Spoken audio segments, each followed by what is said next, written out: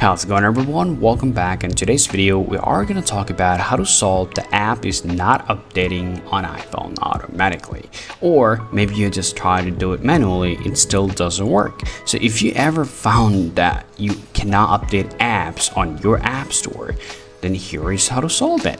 Now, to solve this problem, the first thing that you really want to do, you simply want to head over to your settings on iPhone here, and then scroll down and simply tap App Store. So once you come to the App Store, so you actually need to enable some of the settings. First, automatic download.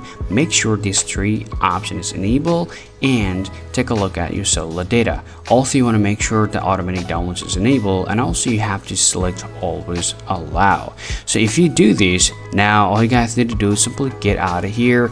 And now if you already opened up your app store from your iPhone, you make sure to just delete that application from your background. All right, so after that, all you guys want to do is simply open up your internet, the Safari browser, and type fast.com. Now this website will allow you to know how much speed that you are currently getting from your internet. Sometimes if you have the poor internet connection, that might give you the problems for updating the software. Now if you see your internet is not decent, then you can scroll down from the top here, enable airplane mode for about 10 to 20 seconds, turn it off, or you can switch your network. If you're using mobile data, go back to Wi-Fi, or if you are using Wi-Fi, then go back to mobile data and see if that works or not.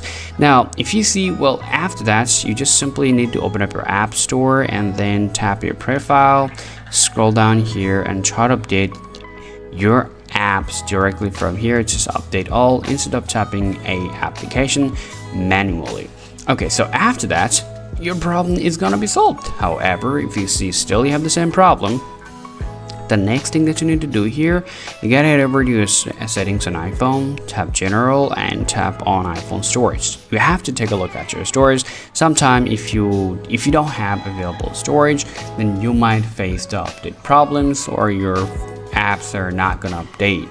So simply just delete some unwanted application from your iPhone and try re-updating your iPhone and see, the software, to see if that works or not.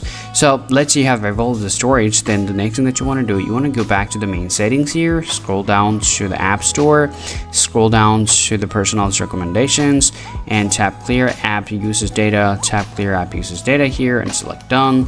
Now get out of here and restart your iPhone.